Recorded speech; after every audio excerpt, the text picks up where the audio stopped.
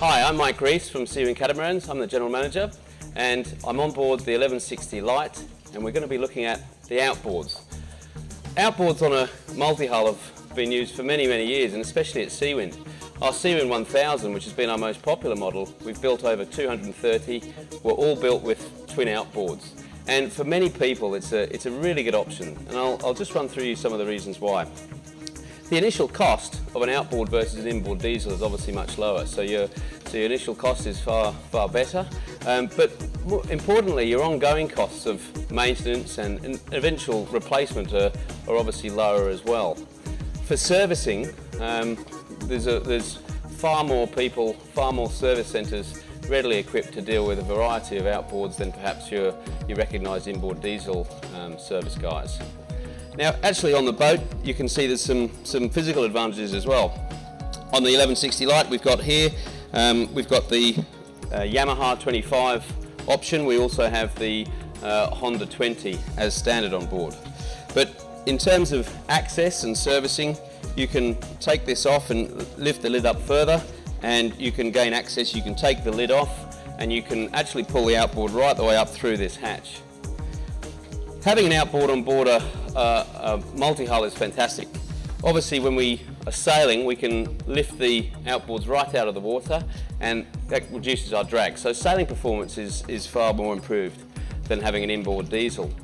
Likewise, if you are sailing and if you are motoring and you do get your outboard caught on a line, it's very easy to simply press the tilt button, raise it up, and it's much easier to detangle anything you've got caught around your prop.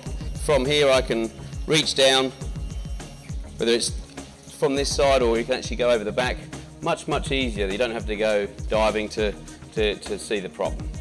Two of the other advantages of the outboards versus an inboard diesel: when you do take the outboard leg out of the water when you're away from the boat, you're obviously less prone to corrosion as well, so keeping the outboards out is going to give you better longevity. The other thing with an outboard is it's actually typically much lighter than an inboard diesel. So on the Seawind 1160 Light, we've produced a boat where you've got full vacuum infusion throughout the boat, and it's a much lighter product, and having outboards is all part of that process of making this boat a little bit more lighter and improving the performance. Okay, with the outboard engines outside in the cockpit area, we obviously create a lot more space inside the boat. So let's have a look inside the Seawind 1160 Light and we can see that space. Okay, so we've got a large space in the back here. Now this customer has actually elected to put in a generator. So you can see fully installed here. We're still running off our port side fuel tank that we would have used when we were using inboard diesels. So we've got plenty of space under the bilge to run a fuel system for this.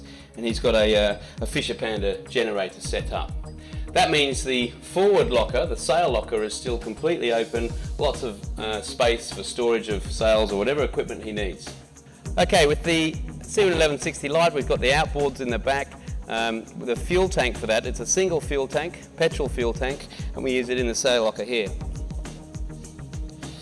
It's a plastic roto-molded tank, 270 litres, and as you can see here, we've got a couple of extra jerry cans for this customer as he's about to do a long passage. So he's looking to take about 600 litres with him on board for his long journey out of Vietnam. Thanks for watching. If you want more information about this or any of our other products, you can jump onto our website, www.seawindcats.com. Hope to see you again.